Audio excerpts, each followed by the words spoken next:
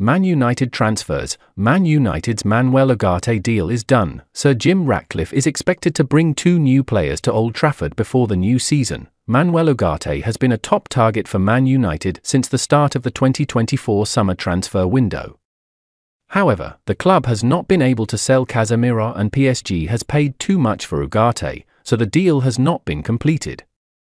The French club wants €60 million for the Uruguayan midfielder, while Man United believes this price is too high compared to reality. According to sources from The Athletic, Man United have decided to stop pursuing Manuel Ugarte and pay attention to other targets.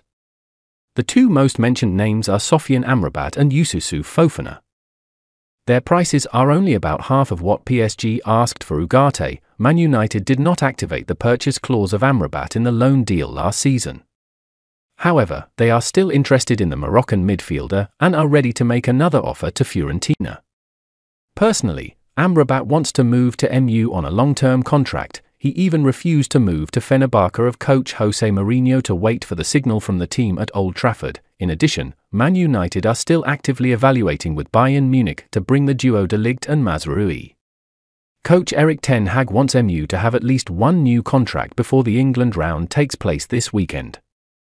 It is likely that Mazraoui will soon fly to England for a medical. Sir Jim Ratcliffe has agreed to pay for this service with a listed price of £15 to £20 million. On the other hand, Scott McTominay and Wan-Bissaka are 2 names predicted to leave if Fulham and West Ham make suitable offers.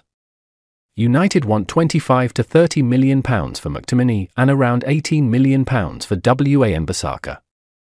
Personal terms are done. All that remains is to agree terms on free transfers.